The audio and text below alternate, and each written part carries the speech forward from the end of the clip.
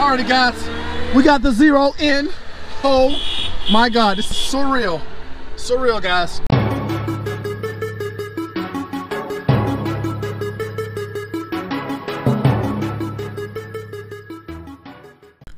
What is up guys, it's your boy Rashad with Invoke Pro, and I have something extremely exciting to show you.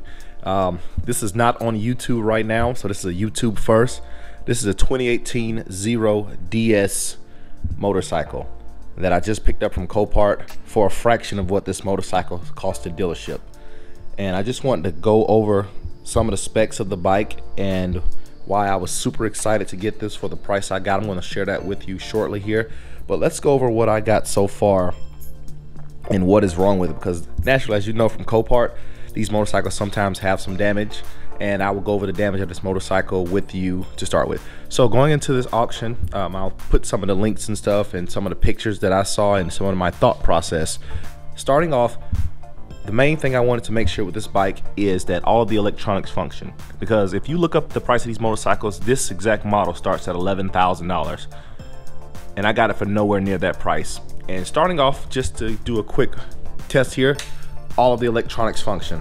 So I first powered up the dash, and I saw that we had a battery percentage. I charged it up overnight, so it's at 100 now, and it's only got 4,195 miles, which is huge. This bike is pretty much brand new, and it does have some damage, so let's look through and see how all the functions work. I got Eco, Sport, you can see there, Sport, Eco, Custom, and they all work. All the lights work, which is really huge. They have super nice brake lights back here. Brake light work, really awesome. Horn definitely works. Guys, a lot of this bike is in really good condition for the money. So let's go ahead and test the electronics. Looks like that also works. So let's see what kind of power this bike makes. Wow. Wow. That is so powerful, guys. Let's look at how fast the speedometer goes. I know the wheel is in the air, but let's check it out.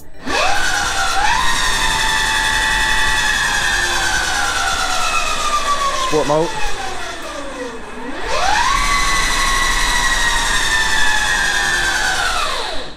And let's slow that bad boy down. So all the electronics work. And as you saw there, it topped out at about 103 miles an hour. That's going to be really fun. And just the thought of being able to charge up overnight and come out with a full tank, that's just so amazing to me.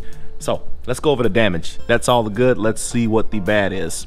And it gets a little bad. So the direct impact looks like it was on the front wheel. So this complete wheel is completely shattered. So I'm going to go ahead and source one of those. This wheel here is about 300 bucks. The tire is a Pirelli tire. Looks like it is in really good condition, but that is busted. I don't know what they hit, but judging on the damage, it had to be some type of maybe a large rock, because the damage did not bend the forks.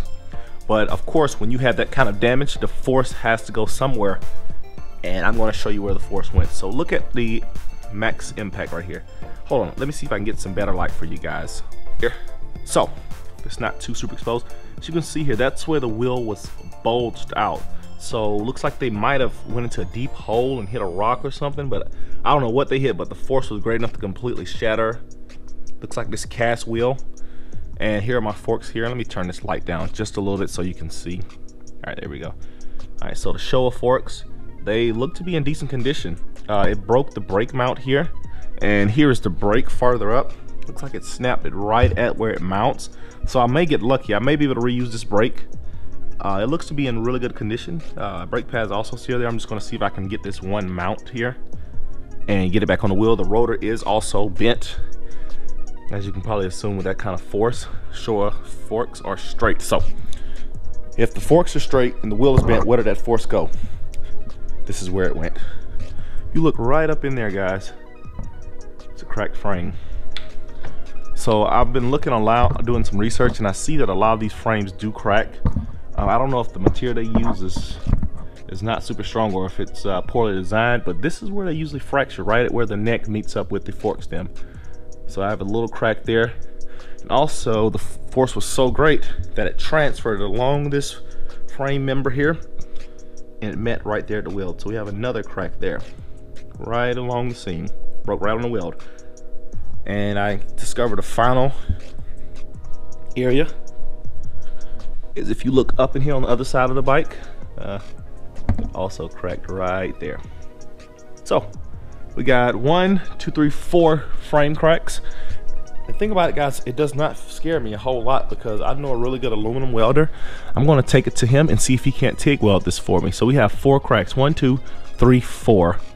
They're going to be in pretty tight spaces, so I'm going to have to tear this bike down, and I'm going to show you guys that whole process because I'm learning just like you are. I'm going along with the process. I do have some electrical engineering background, so I'll be able to look at some of these components and determine what they are and de-energize this bike in a safe manner. I'm going to take you guys along for the ride because at the end of this build, I'm going to have a stupid nice motorcycle for literally half or less than half of what it would cost me to get it at a dealership. So I'm going to keep you guys tuned. I just want to get that quick rollover of what I have so far. And once I get that wheel in, I'll be able to get it off these jack stands because this bike is stupid heavy.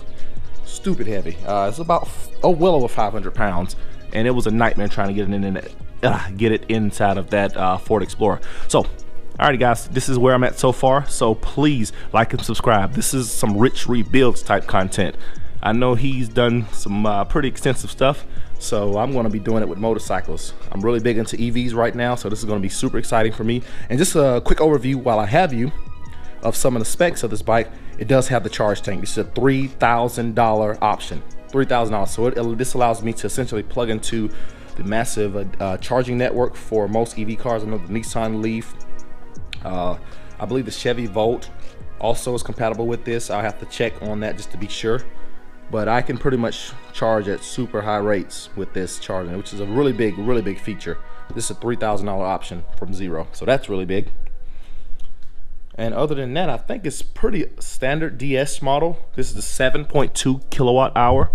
So that's the lowest range that they offer, but it still gives me excellent range in the city. I believe around 80 in the city, 30 or 40 on the highway, a combined of about 50 or 60.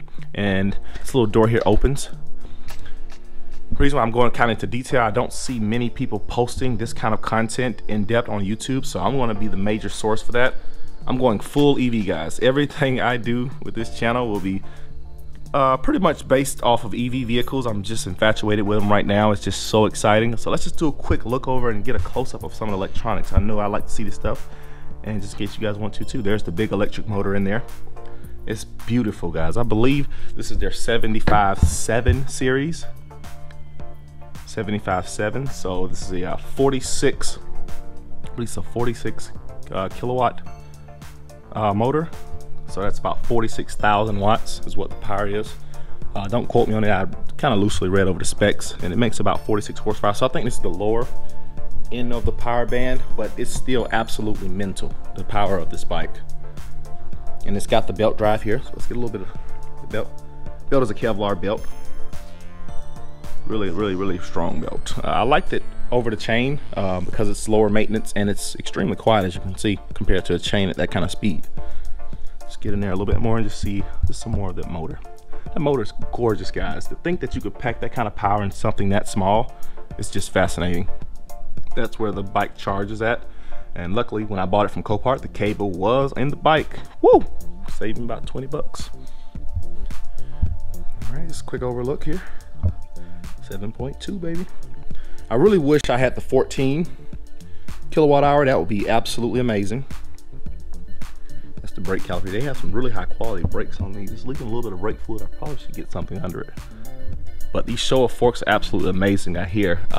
So just a quick zoom in on the damage here. That bracket on the fork stayed true, surprisingly. I don't have to buy a $400 fork. All I need to do is maybe pay a welder, maybe a couple $100 to get this frame straight for me. Just a quick look over there. Yeah, these forks are good, guys. You can see some of the scratch damage on there from when that wheel pretty much exploded like a bomb. Yeah, that's some pretty considerable. It's just scratched up, but if you see, it's just a little bit of light scratching on. You could tell this metal is much harder than this metal because I'm pretty sure it got the extent of all that just rubbing against it. It barely has any scratches on it. So, but yeah, guys, there's the rotor and there's the front of the bike. So that's a really close look. And I'm just going to tear this bike down. I'm going to grab all that footage, and I'm gonna take you with me, and we're gonna explore this thing together. This is Invoke Pro out, and this is my 2018 Zero DS motorcycle rebuild.